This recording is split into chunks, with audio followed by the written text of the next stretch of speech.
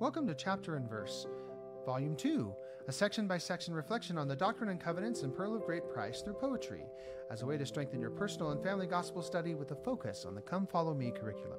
One chapter, one verse. My name is Michael D. Young, and today we have a text based on Doctrine and Covenants, section 62. The focus verse for this text is Doctrine and Covenants 62:3. Nevertheless, ye are blessed, for the testimony which ye have borne is recorded in heaven for the angels to look upon.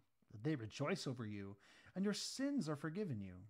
And now the text, recorded in heaven.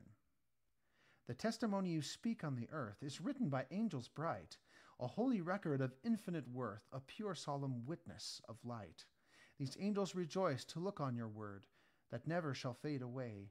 For every record of truth they have heard, forever shall stand and stay. The testimony you bear from your heart ensures forgiveness of sin. For as you now strive to fulfill your part, the Spirit cleans you within. Thank you for listening. If you like what you hear, please share